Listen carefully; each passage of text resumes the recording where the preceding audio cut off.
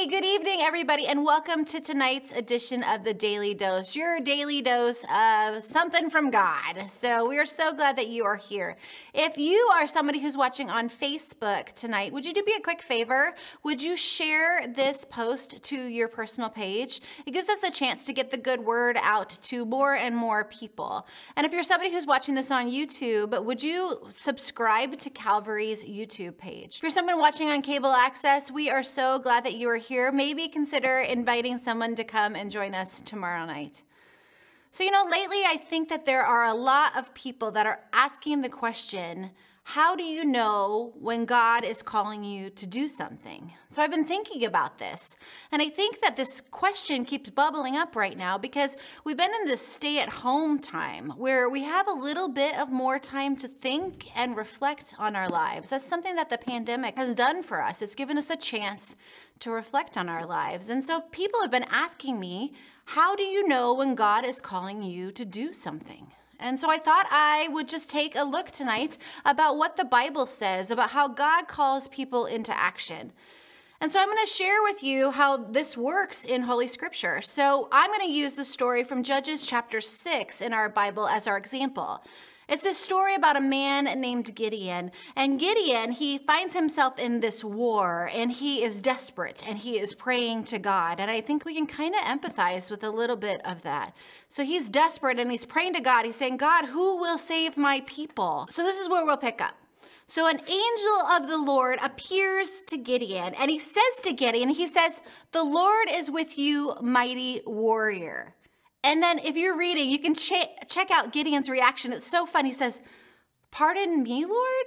So Gideon literally says, pardon me, Lord. Like, wait, what did you just say, God? And so Gideon replies to God. He says, if the Lord is with us, then why have all these things happened to us? If the Lord is with us, where are all the wonders that our ancestors told us about when they said, did the Lord not bring us up out of Egypt? But now the Lord has abandoned us and given us into the hand of Midian. And the Lord turns to Gideon and he says, go in with the strength that you have and save Israel out of Midian's hand. I am sending you. Again, Gideon is confused. He's like, wait, what? And he says again, pardon me, Lord. Gideon replies, but how can I save Israel? My clan is the weakest in Manasseh, and I am the lowest in my family. Basically, Gideon is saying back to God, how can I? I am not a warrior. I am not strong enough. I do not have any skills to fight. I am the weakest, and no one's going to listen to me. I don't have the ability. I am not capable of this thing, God, that you are asking me to do. I can't do it. No way.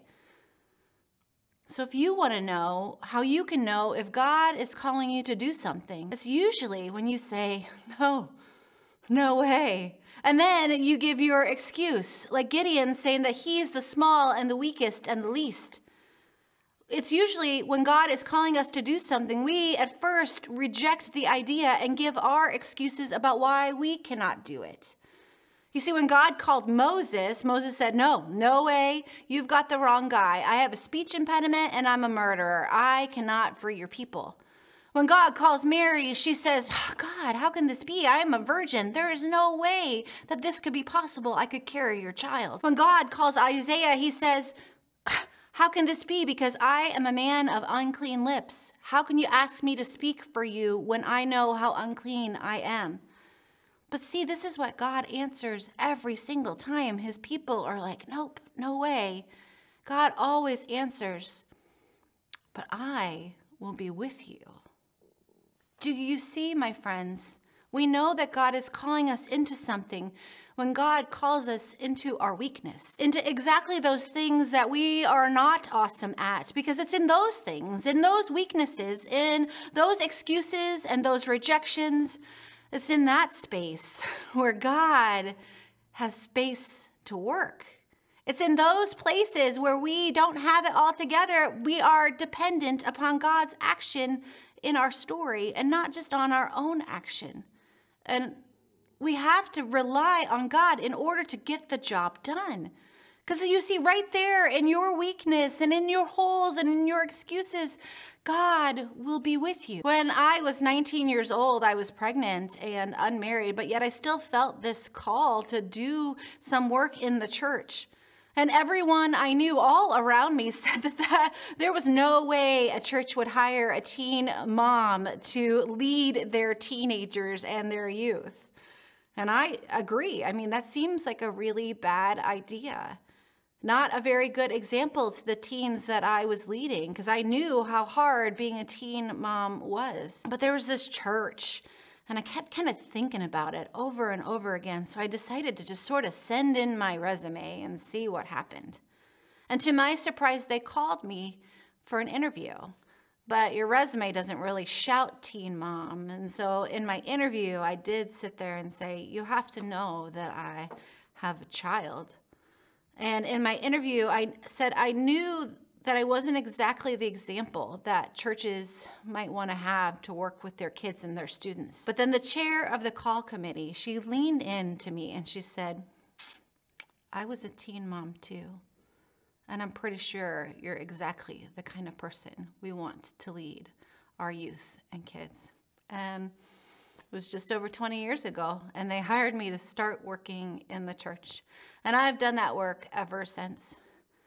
You see, the Apostle Paul says this in 2 Corinthians. He says, my grace is sufficient for you, for my power is made perfect in your weakness. Therefore, I will boast more gladly about my weaknesses so that you'll know that it's Christ's power working in me. So how do you know that God is calling you into something? It's because you can't do it on your own. Instead, you're dependent upon God's grace and God's power to get you through it. And God won't leave you hanging. God didn't leave Gideon hanging, or Moses hanging, or Mary hanging, or Isaiah, or Angie, or any of you, because God never does. God says the same thing to you that he said to Gideon. Don't worry, I will be with you. And we'll take on this challenge together.